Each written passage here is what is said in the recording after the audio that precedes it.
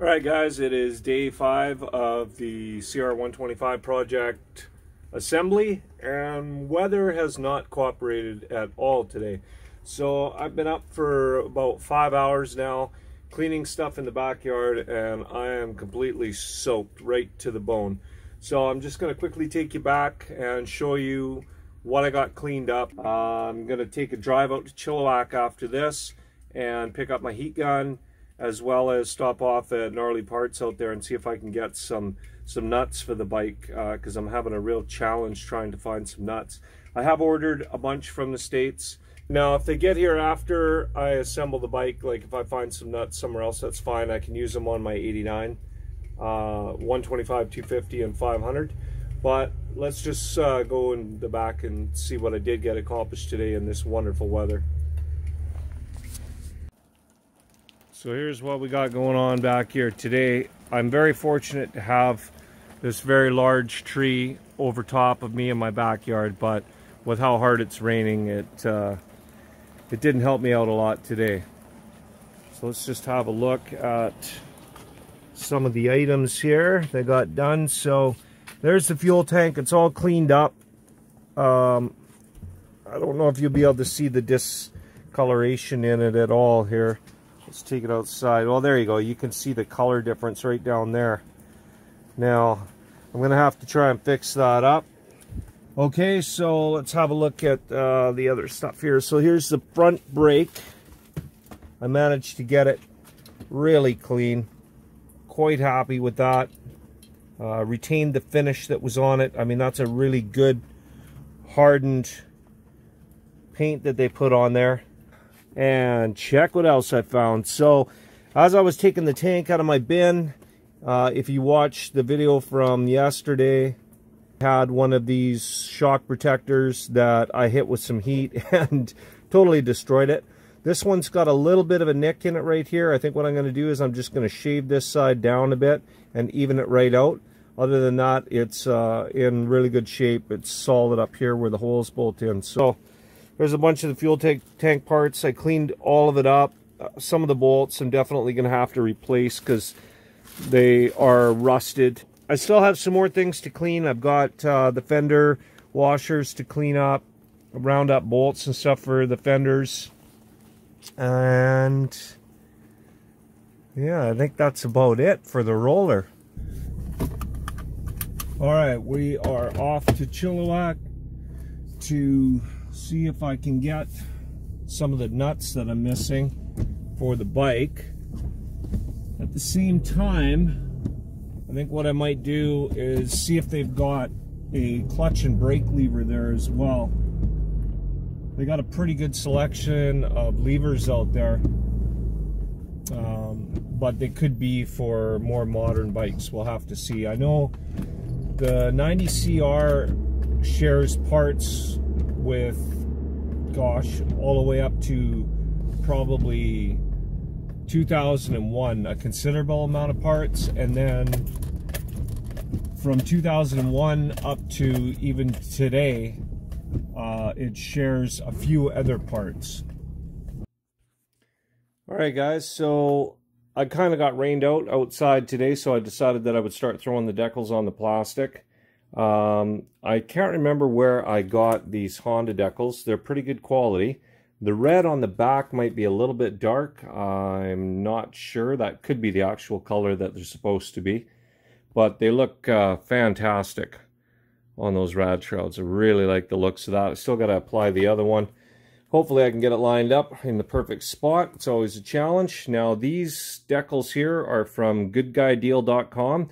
They're really thick and they're really good quality. I know sitting on the paper they look a bit wrinkly, but when you get these things applied to the number panel, they look fantastic. And any slight imperfections that you might have in your older plastic, they don't tend to show them as much as the super thin ones do, which is great. And yet they're still really good quality tackiness on the back, and the cut is almost perfect. I find sometimes that it might be a little bit too perfect, that if you don't get that decal in the exact spot that you need it, like the nearest millimeter, you're going to be having to trim some off. Hey everyone, it is day number 6 on the CR125, and today we are going to have to replate some bolts. Unfortunately, some of the bolts that I plated did not plate correctly. I'm not sure what happened there, but I'm going to filter out my plating bath today and try and get some of the contaminants out. Now, I've got the bike put away because unfortunately I think that somebody was trying to break in through the fence in my backyard. I went up and I fixed the whole thing, but chances are that somebody's targeted me to take the bike. I've got this walkway that goes all the way down in behind our whole complex, and it's pretty easy for somebody to get in here and take something. So let's have a look at those bolts that I'm going to have to replate in the tank that we're going to be doing today.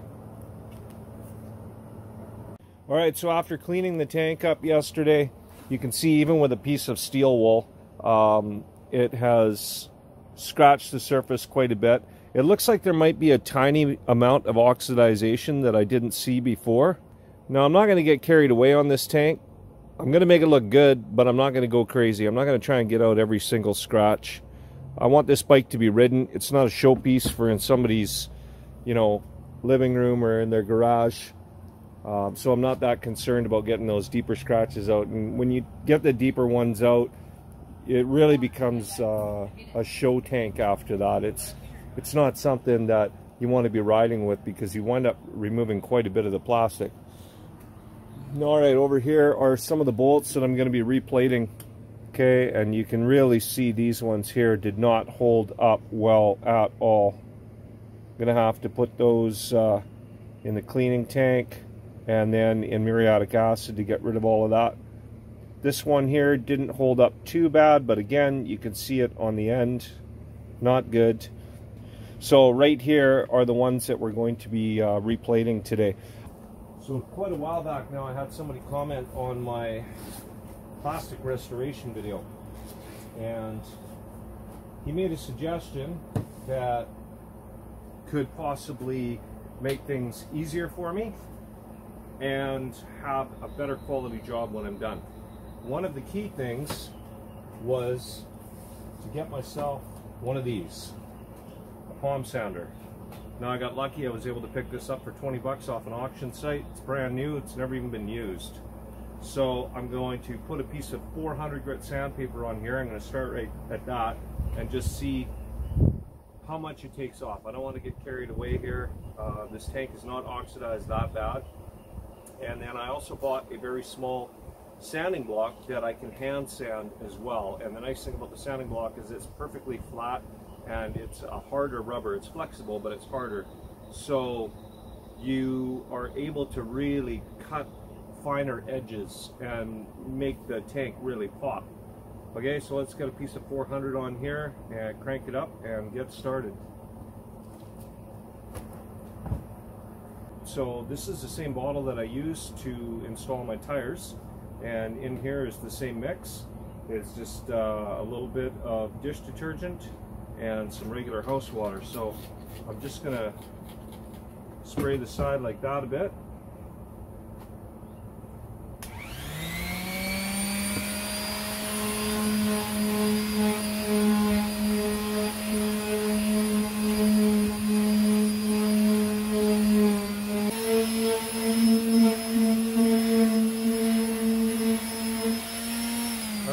So another thing you got to keep in mind is a sander is way faster than what you can do by hand. So don't get crazy and sit there and sand for a long period of time. Okay, so the first sanding of the tank is done. It gets a lot easier now. That was to mainly get that stained part off and the oxidized plastic. What I wound up doing is with the orbital sander, because it gives you such a smooth surface when you're sanding, I was able to go all the way down to 180 grit paper. You may even be able to go lower than that, I'm not sure. But 180 grit definitely makes things a little bit quicker. So there's still parts of the tank that are dark, like that one right there. And up in here, I'm not going to take that off. I don't want to go any further with how much plastic I take off. I'm not sure exactly what that is. I'm pretty sure it's just stained, but I just don't want to remove any more of the plastic. The body of the tank is mainly what I need to get to look like new anyway, and not this area in here, which will be covered by the shroud. Okay, so now we're going to do the whole tank in 220 and then just gradually move up in all the different grades of paper up to 1000.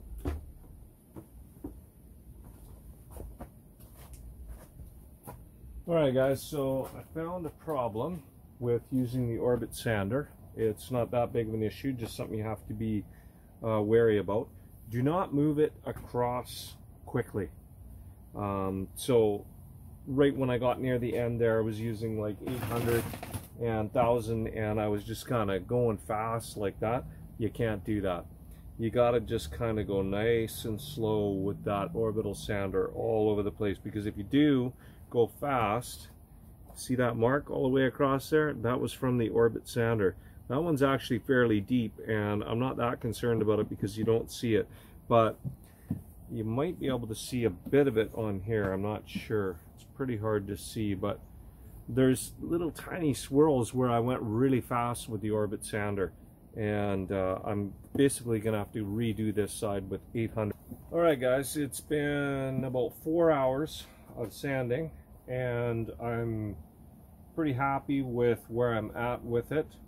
I know it doesn't look all that great. It's got all this white all over it.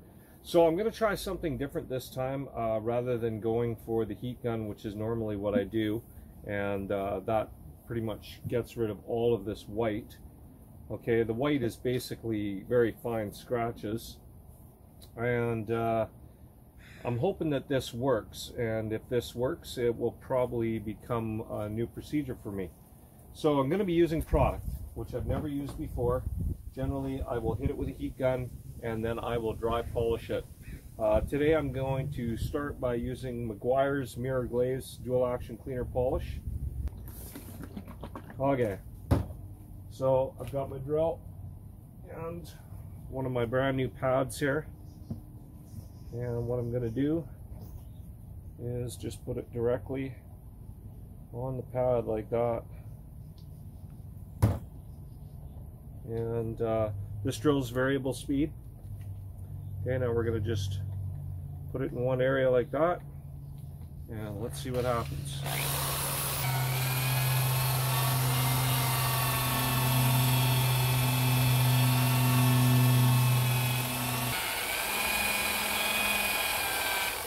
Alright, let's check that out now. See how that turned out. Now it says you're supposed to use some special type of white for this, but I think shop towel will work just fine.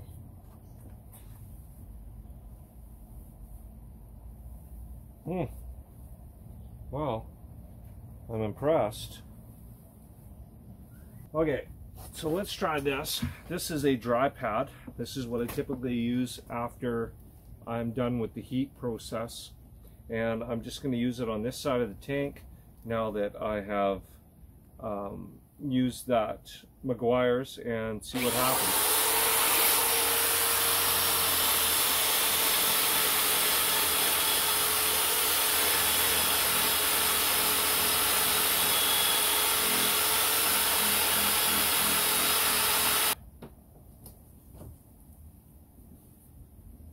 In fact, it actually looks pretty good. Now I think what we'll do is we'll take it out front and set it on my truck, see how it looks in the sun. Now what I'm looking for here is any whiteness. So, you know, the white that we saw, I mean, you're going to see it here right now. Well, that actually doesn't look too bad. And I didn't get all the scratches completely out. It's still got some fine scratches in it, but it's nothing to be really concerned about when you start to look at it from that angle. That actually doesn't look too bad. Now I'm just wondering if I should heat up the other side or not. Maybe I should just do the McGuire's trick to the whole thing.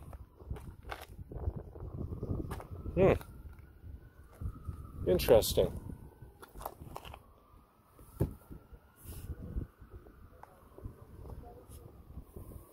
Yeah, it doesn't look bad at all.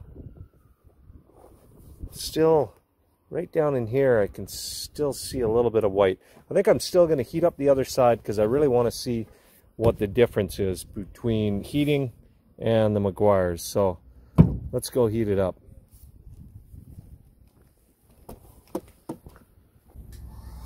There we go.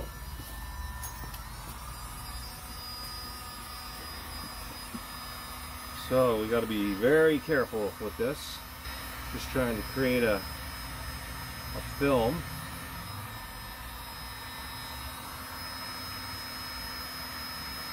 On the plastic. There we go. Started it.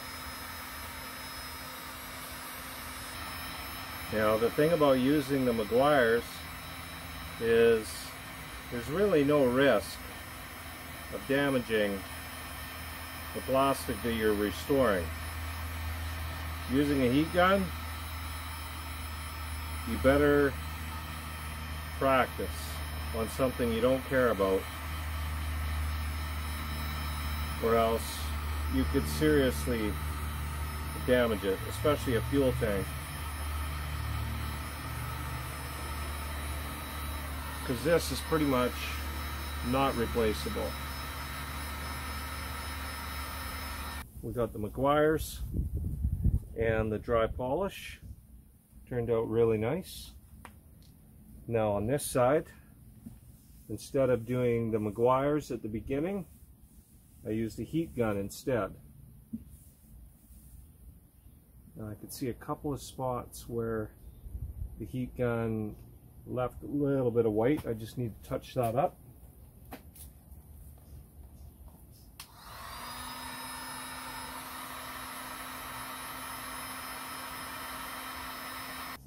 Cool it off one more time.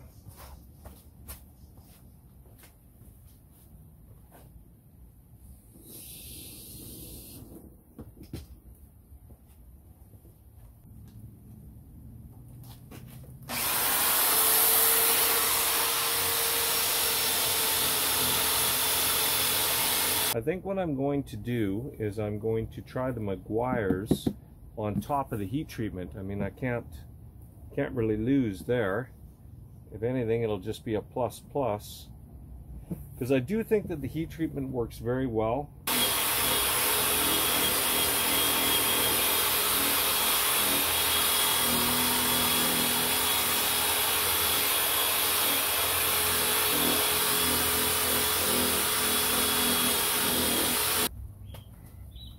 Other than the couple of deep scratches in the sides that I did not want to try and remove due to their depth, I think it turned out pretty good. I mean, like I said in the beginning when I started restoring it, polishing it up, this bike is to be ridden. It's not a garage queen. Well, unless whoever buys it decides it to be, but if they choose to take out the two scratches that are in here, they could be taken out looking at them now, but you would lessen the strength of the tank for sure. Well, I don't think it looks too bad.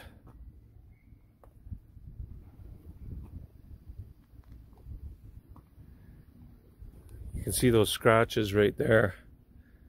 They're pretty deep, and I didn't want to take too much off. But she's definitely shiny.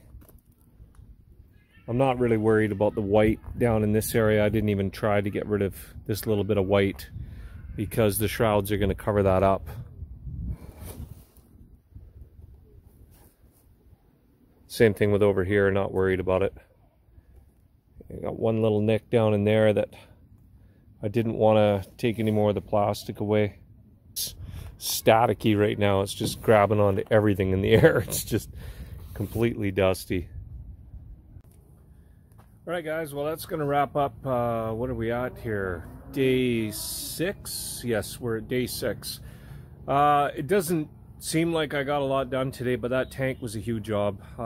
Typically the tank takes like, gosh, I think some tanks I've spent like 40 hours on. It's been absolutely crazy. And I did that tank up in about 6 hours. Now, it's not absolutely perfect. Looking at the scratches that are in it, could I get those deeper ones out without compromising the tank? Maybe, but that's a lot of plastic in that one area, and I really just don't want to do it. I just don't think it's a good idea. I'd be better off finding a different tank that is in perfect condition without any deep scratches that just needs to be restored. All right, so the other thing I did was I zinc plated some bolts that the plating didn't take well to before.